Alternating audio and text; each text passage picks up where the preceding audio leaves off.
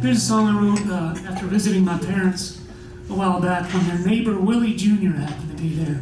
I've known Willie for a long time, and he's a kind of a cantankerous fellow, but a good neighbor most of the time. He says funny stuff, he says offensive stuff, and it just occurred to me that if I sat and listened to Willie and my dad talk after dinner, I'd get a song idea, and this is what I walked away with.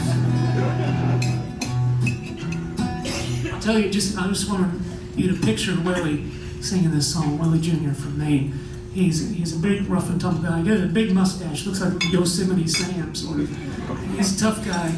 This is how tough he is. When he turned 60, he wanted to show everyone in the neighborhood that he's still the tough guy he's always been. And so he had a party at his house there in Maine on his 60th birthday. And in the middle of the party, he called everyone out of the house and into the road in front of his house. And he got down and did a headstand in the middle of the road. And then his brother handed him a shot of wild turkey. And he did a shot while in a headstand and then stood up triumphantly. And everyone was like, "Yeah, Willie, we know, you're a badass." This is the kind of character we're talking about.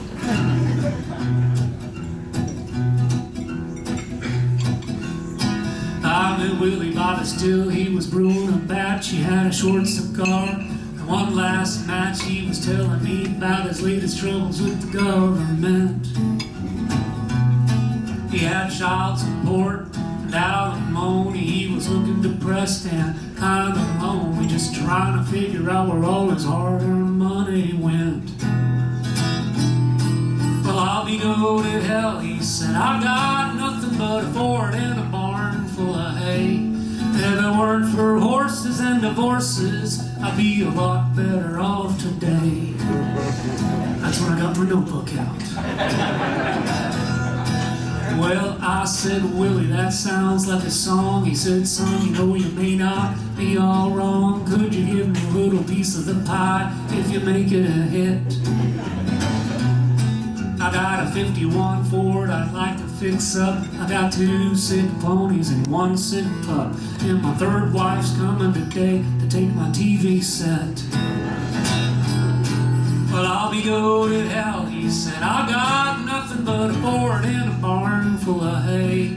If it weren't for horses and divorces, I'd be a lot better off today.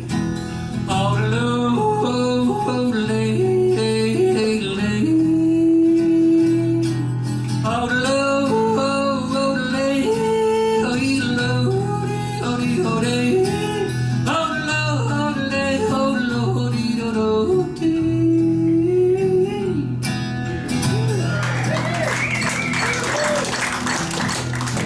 well, God bless poor old Willie McCann. You know he's always been a good, hard-working man. He bought me a beer last night down at the Lost and Found.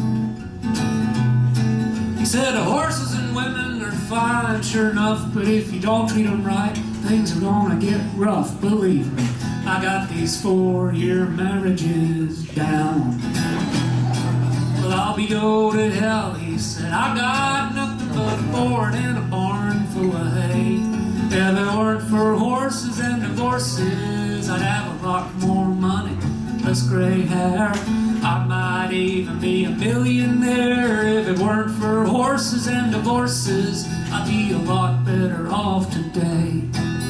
Oh,